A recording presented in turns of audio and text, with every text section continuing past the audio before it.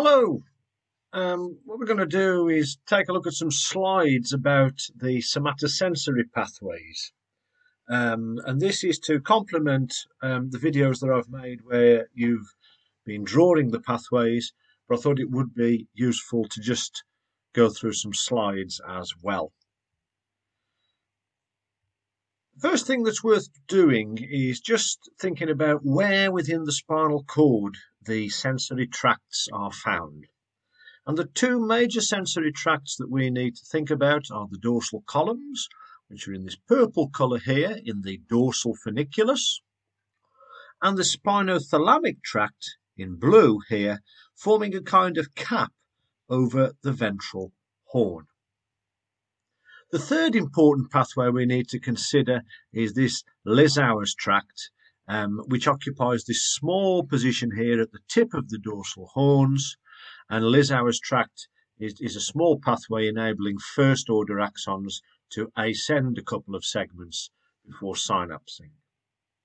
Now, as I state at the bottom of this slide, you've always got to remember that if we depict something on one side in the spinal cord, it is present on the other side as well. So you've got to always be using what I call a mental mirror. So here we're looking just at the dorsal columns on one side, but remember that the dorsal columns are present on this side as well.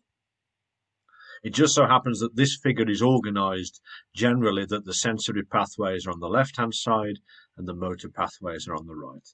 Always apply that mental mirror. Lissauer's tract, even though it's involved in the sensory pathways, seems to be aberrant in that it's been lumped with the motor pathways.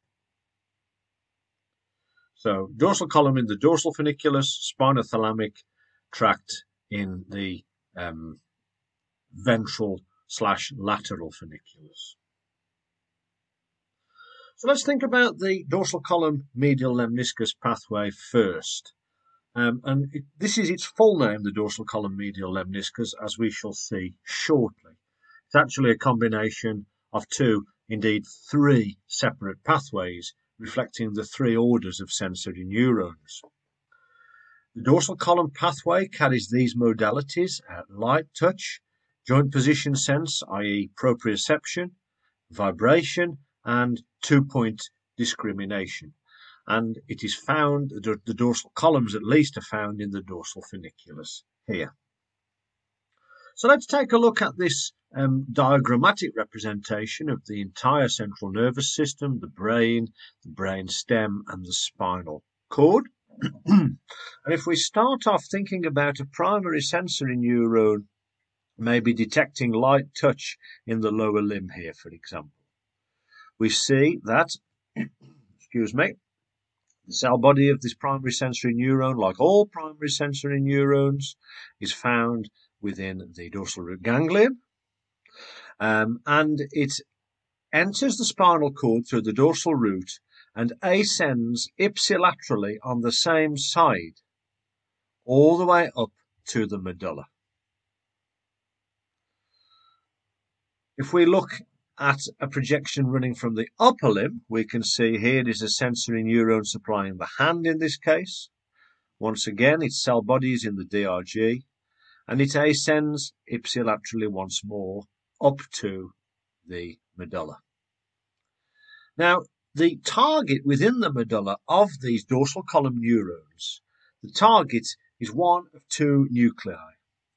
If you are from the lower half of the body, from a level below T6, for example, you synapse in the gracile nucleus, which is medial. If you are from the upper half of the body, from above the T6 level, excluding the face, then you synapse in the cuneate nucleus. Having synapsed in the gracile or cuneate nucleus, these the second order neurons then cross the midline and send axons up towards the thalamus. So remember from the laws of the sensory system that it is the second order neuron that crosses the midline, and they cross in what are called the internal arcuate fibres, which isn't shown very well on this diagram, but these fibres loop back on themselves like this and then ascend up to the thalamus.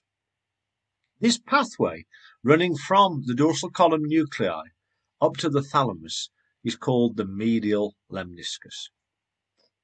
Hence why the whole system is called the dorsal column medial lemniscus system. So they are sent up to the thalamus where they synapse on third order neurons which go from the thalamus ultimately to the primary sensory cortex. Now, the topography of this system is quite nicely laid out in that in the dorsal columns, the lower half of the body is represented most medially, whilst the upper half of the body is represented most laterally. And the rationale for this is that the axons are added on to sequentially lateral parts of the dorsal column pathway as we go up through the body. I want you to ignore the pathway relating to the face here. That is not relevant to our studies at the moment, and we're not going to cover this in detail in the rest of the unit. Now, because the dorsal column runs ipsilateral to the side of the body that it serves, what that means is that if we have an isolated lesion of the dorsal column pathway in one half of the cord, we would get ipsilateral signs below that lesion. All right? So damage to the dorsal column results in ipsilateral sensory loss below the level of the lesion. That kind of pattern is very important for you to appreciate. So that's the dorsal column medial lemniscus pathway. Now let's take a look at the second major somatosensory pathway, and this is the spinothalamic pathway. Now the spinothalamic pathway is found, as we said, in the ventral, but more the lateral funiculus of the spinal cord, forming a kind of cap over the ventral horn. In fact, another name for this is the anterolateral system, due to the fact that it's present in the anterior and lateral funiculi. Now, the spinothalamic system carries the modalities of pain, temperature, and crude touch. And compared to the dorsal column system, the spinothalamic system actually carries the modalities which are crucial for the preservation of life. Okay? So, thinking about it, you want to be able to avoid pain to stay alive, and you don't want to expose yourself to extremes of temperature. So that is why the spinothalamic pathway is so important in keeping us alive. So let's follow the course of the spinothalamic pathway up through the cord. Here is a first order sensory neuron collecting information from one of the dermatomes in the lower limb. As with most of these, its cell body is in the dorsal root ganglion, and it projects into the ipsilateral half of the cord onto the second order neuron, which is found within the dorsal horn of the spinal cord. It is the second order neuron that decussates, and we see it crossing the midline here, and then ascending all the way up to the thalamus in the spinothalamic tract. Now let's take a look at a primary sensory neuron from the upper limb. Once again, it collects information from a dermatome in the upper limb. Its cell body is in a dorsal root ganglion. It projects ipsilaterally to the cord onto a second order neuron within the dorsal horn. That second order neuron is the one that decussates, so its axon crosses the midline and then it ascends up to the thalamus. Once the spinothalamic tract has ascended up to the thalamus, its synapses on third order neurons, within the thalamus, which then project to the respective areas of the primary sensory cortex. Now, there's a key difference between the spinothalamic pathway and the dorsal column pathway. And this difference is brought about by the decussation in the cord. Remember that in the dorsal column pathway, as we move higher up through the body, fibers are added on laterally, so that the lower half of the body was represented most medially in the dorsal column pathway. This is inverted in the spinothalamic pathway, so that the lower half of the body is represented most laterally in the pathway, and then successively higher levels get added on to the medial aspect of the tract. This is just a direct consequence of the fact that we have a decussation within the cord itself. Now, if we have an isolated lesion of the spinothalamic tract, for example, here, that would lead to loss of spinothalamic modalities below the lesion, but on the contralateral side, due to the crossing over of fibers within the cord. So that's a key difference between the spinothalamic tract and the dorsal columns. Dorsal columns lead to ipsilateral features. Spinothalamic tract damage leads to contralateral features. Now, we've talked about this, but I thought it would be useful for us to recap the somatotopic organisation, the topographical organisation of these two sensory pathways. So here the dorsal column is in green, and we can see that the lower half of the body, so we've got the lumbar and sacral dermatomes, are represented most medially, whilst the upper half of the body, the cervical dermatomes, are represented most laterally. So lower half of the body is most medial in the dorsal columns, upper half of the body is most lateral. And we can see that this is the opposite of what is seen in the spinothalamic pathway, in that the deepest layers of the spinothalamic pathway, corresponding to the medial portion of the dorsal columns, are representing the cervical levels, whereas the most superficial layers of the spinothalamic pathway correspond to the lumbar and sacral levels. Don't worry about this segregation into different modalities. For our purposes, we are treating all of these together.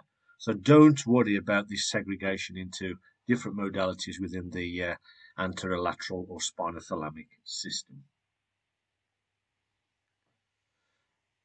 So you can imagine that knowledge of the somatotopic organisation of these tracts can be very useful if we're trying to localize a lesion. Let's imagine a lesion. Let's put a lesion on here. So let's imagine a central cord lesion here, which is growing like this. Okay, you can imagine that as this lesion grows, it will initially hit the medial-most portions of the dorsal column. So we might lose proprioception in the lower limbs because they're supplied by these lumbar and sacral dermatomes. Then, as this thing continues to grow, it'll start hitting the spinothalamic tract. And something interesting will happen there. If this lesion were up at the level of the neck, then what we might see is that we might have lost, say, proprioception in the lower limbs, and we might have lost pain and temperature in the upper limbs due to involvement of the cervical levels. So we can get what's called a dissociated sensory loss, whereby we have different patterns within different limbs with different modalities being affected. And that kind of dissociated sensory loss could be indicative, say, of a central cord lesion or one half of the cord being affected.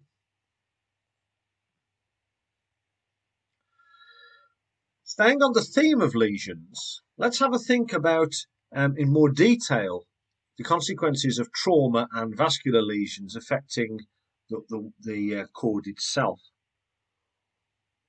And the main message I want to get across to you in this slide is actually, when we're thinking about spinal cord lesions, we tend to emphasize the effect on the white matter, on the long tracts within the cord. We need to also remember that the grey matter can also be damaged as well. So both can be damaged and both can lead to a variety of consequences. So let's start off by thinking about a classic lesion in neuroanatomy, and that is a complete cord hemisection. All right. So what I want you to imagine is that we have got a lesion, an idealized lesion, of course, but we have a lesion which has destroyed the left half of the spinal cord, one half of the spinal cord, and it's destroyed half of an entire segment. Okay, so it might have destroyed, say, the left half of the T6 spinal cord segment. So let's think about what has been destroyed by this red lesion. So it's shown here in the 3D view, and it's shown here in the transverse section. So what's been destroyed? Well, the dorsal horn has been destroyed. So there's the dorsal horn on one side, that's gone. So has the ventral horn. So the dorsal horn and the ventral horn have been destroyed. The other areas of cord grey matter have also been destroyed. So if this is a thoracic level, which in fact this is, the lateral horn has been destroyed. Remember, that's important for the sympathetic system. And on that half of the cord, all white matter pathways have been destroyed, as well as the dorsal and ventral roots. All right?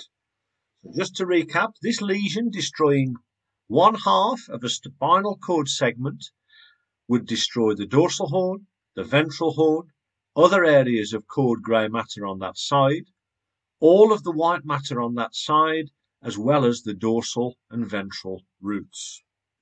So this lesion will have a number of quite wide-ranging consequences.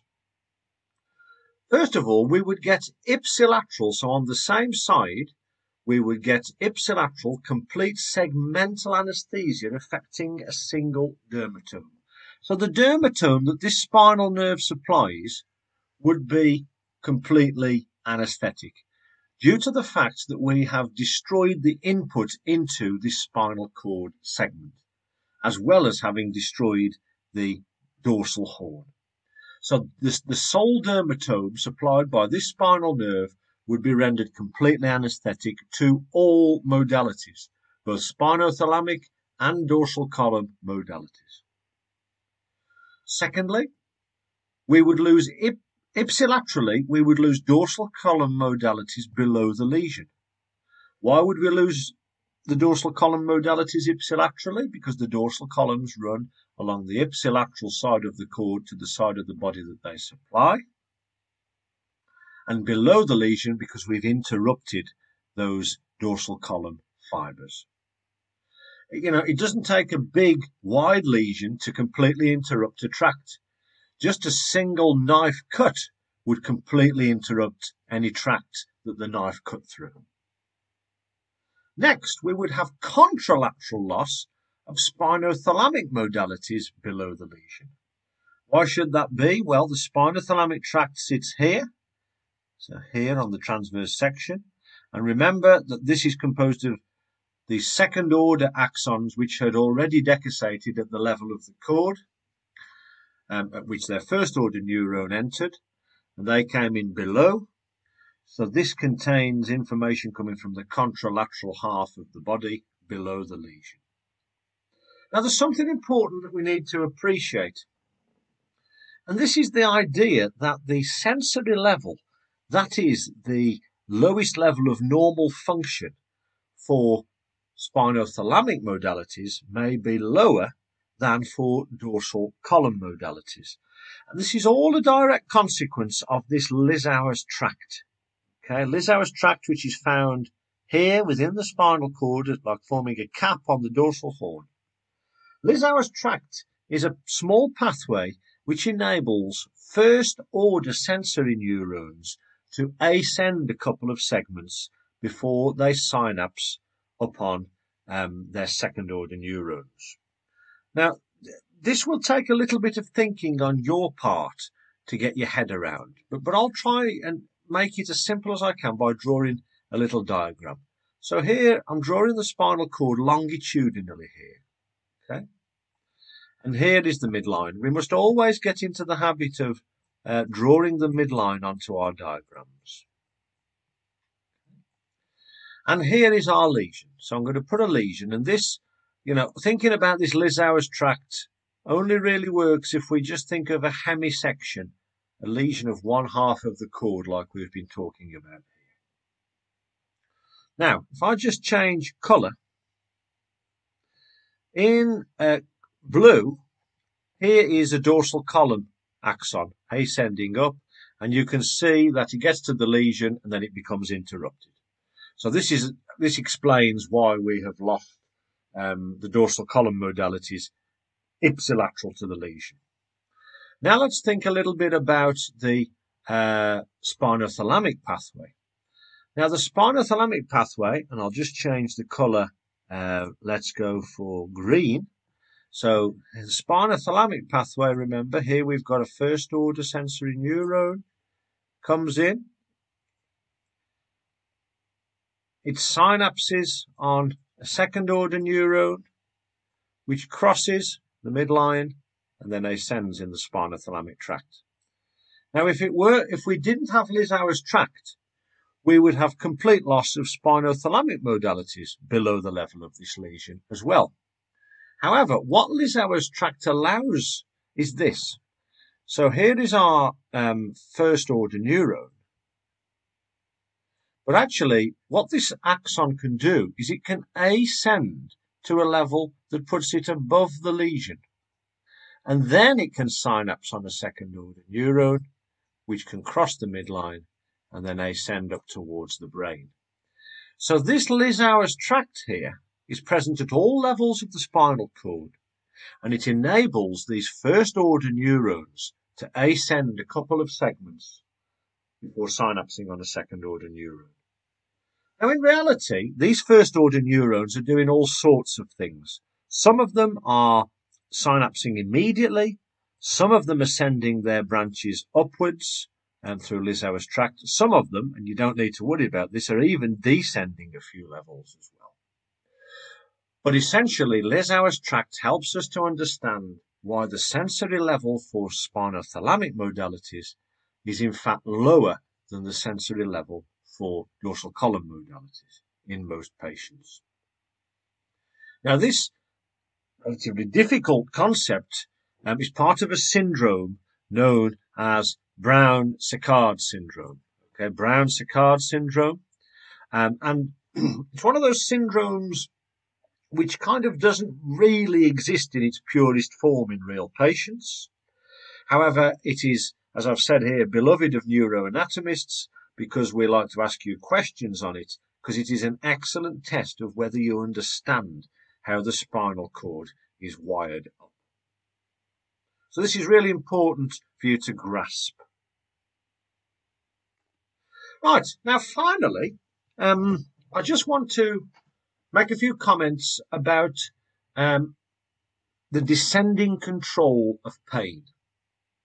You may have studied this in your health psychology and talked about it as, for example, the gate control theory of pain.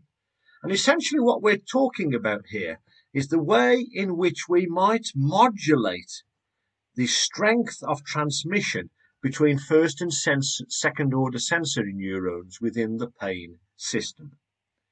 Now, I don't expect you to know a great deal about the various fiber types of first order neuron, but in order to understand this, we do need to invoke two different varieties. The first type of sensory neuron that we need to think about are those which have the so-called A fibers, which are those that carry impulses from mechanoreceptors in the skin. These are large, relatively fast-conducting fibers. The second type we need to appreciate are the C fibers, which carry pain signals. These are nociceptors. So, if we think about a C fiber, which is a nociceptor, it carries pain information along here, and essentially what it does is it synapses upon a second order neuron, which will form the spinothalamic tract and then go all the way up to the brain, enabling us to feel pain. Don't worry about the different transmitters here, just appreciate that blue neurons are excitatory, whereas the black neuron is inhibitory. Now, we've all experienced a common phenomenon, and that is that if we've hurt ourselves, we note that if we rub the painful area, that can actually help the pain. That can alleviate the pain to a certain extent.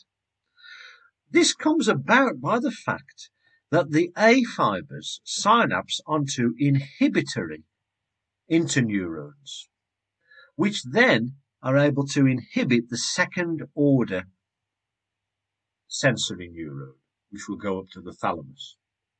So by rubbing on this painful area, through these inhibitory neurons, we can inhibit pain transmission. And this is very, very important because it's not just the fact that rubbing a painful area helps, but knowledge of this pathway has enabled us to make a number of drugs which modulate the activity of these inhibitory interneurons. The best example of this is the opiates. Now, before we finish, there's one more important thing I want to point out. Not only do these inhibitory interneurons receive input from A fibers from the mechanoreceptors, but they also receive quite profuse inputs from the brainstem, and particularly from a part of the brainstem known as the reticular formation. This reticular formation has many, many roles, and one of these roles is the regulation of pain transmission. One thing that we do know is that there are certain psychological states which can alter the way that we perceive pain. For example, we know that if we reassure a patient that this isn't going to hurt, the patient does tend to experience less pain than if we say this is actually really going to hurt. That's the basis of the placebo and the nocebo effects. Also, we've heard of a number of stories of people who have undergone terrible traumatic injuries, but reported feeling remarkably little pain.